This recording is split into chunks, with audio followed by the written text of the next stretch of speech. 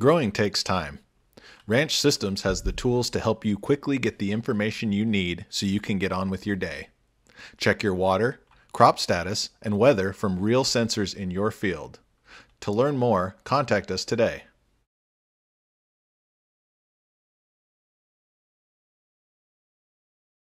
Hello, I'm Matthew Malcolm with American Vineyard Magazine, reporting to you from the annual Tree and Vine Expo. It's been a wonderful day. I'm here with Justin Tanner, one of our speakers, a postdoc at UC Davis, and he actually is going to be the new Viticulture Farm Advisor for San Joaquin County. So we're really excited to have that position filled. Yeah, I'm very excited to start the position. Paul Vertigal was such a beloved member of the wine growing community in San Joaquin County. I know I have big shoes to fill.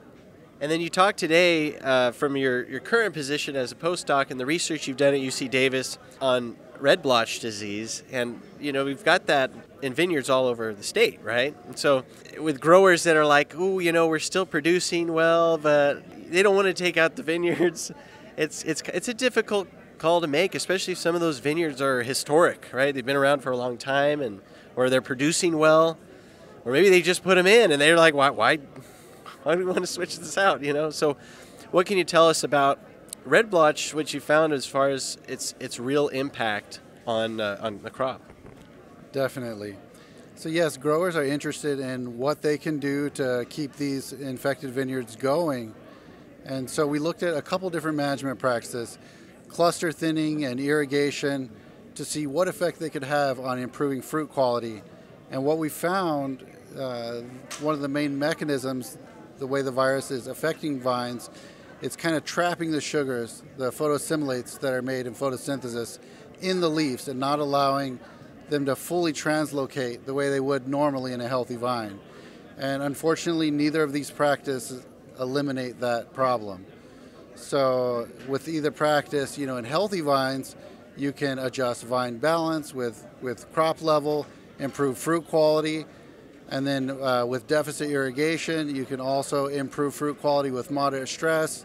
It's just not working the same in red blotch affected vines. So what's your recommendation then? I know you don't want to say like, well, pull out those vines, but it's a hard call to make. It is, yes. Unfortunately, there are no curative methods when you're dealing with red blotch virus.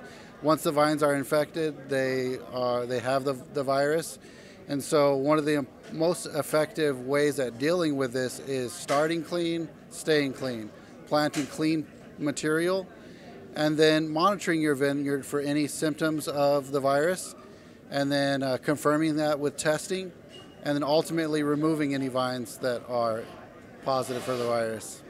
Is that one of the viruses that can lead to sudden grapevine collapse potentially if you have another disease? That's an interesting question. So definitely leaf roll is the main culprit, and then the sensitivity to leaf roll on certain rootstocks coupled with another vitivirus is what we believe is causing the complex of sudden vine collapse. However, we don't know what role the red blotch may have, co-infection with leaf roll, as both viruses influence the same kind of symptomology with red leaves. It could totally be possible that you have both viruses present, resulting in a sudden vine collapse, you know, contributing to that complex.